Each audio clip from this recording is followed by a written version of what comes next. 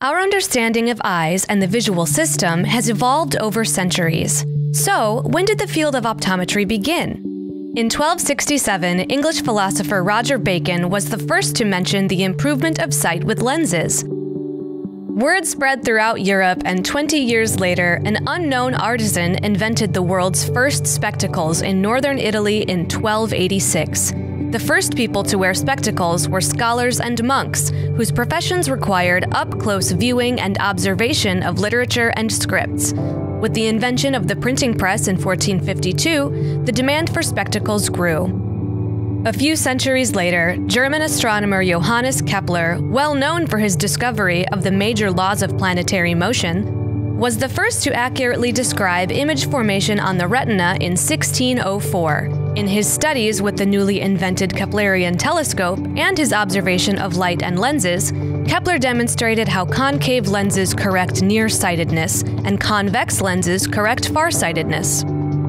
With interest towards corrective spectacles booming, Spanish physicist Benito Daza de Valdez authored the first book on optometric principles entitled The Use of Eyeglasses in 1623.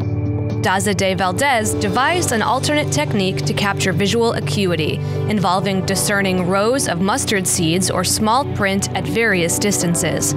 Fast forward 160-plus years to a frustrated and aging American inventor, Benjamin Franklin asked his optician to cut his distance lenses in half and his reading lenses in half and join the two.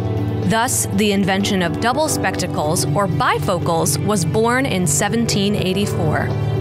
In 1851, German physicist Hermann von Helmholtz discovered the ophthalmoscope to show his students how the pupil at times appears dark and at other times appears light. Helmholtz was also the first person to view a human fundus with the assistance of this ophthalmoscope. Dutch professor Herman Snellen wrote on many ophthalmic topics, but his most famous contribution to the field of optometry was his visual acuity charts. He devised a formula that would express any individual's eyesight in the form of a fraction. The Snellen acuity charts were first published in 1862. Finally, the word optometry was coined in 1865 by Dutch scholar J. W. Verschuur in his doctoral dissertation, Optometers in Optometry. In 1872, the first optometry school was established, the Chicago College of Ophthalmology and Otology, later known as the Illinois College of Optometry. Years later, contact lenses were on the scene. Adolf Fick fit the first scleral contacts in 1888. At 18 millimeters thick, the contacts were thick, impermeable to oxygen, and uncomfortable.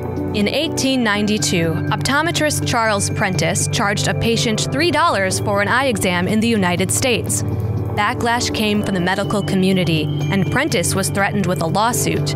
So, he used the power of the pen to explain why the states should recognize the profession of optometry. Charles Prentice is known as the father of optometry.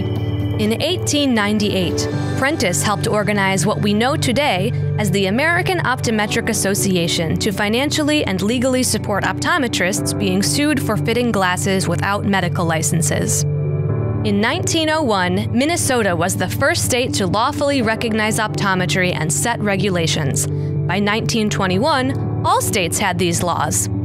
50 years after the first glass-blown contacts, Theo Obrig and John Mullen created the first plastic contact lenses in 1938. In 1951, the NBEO exam was established to accurately assess the qualifications and competence of practicing optometrists.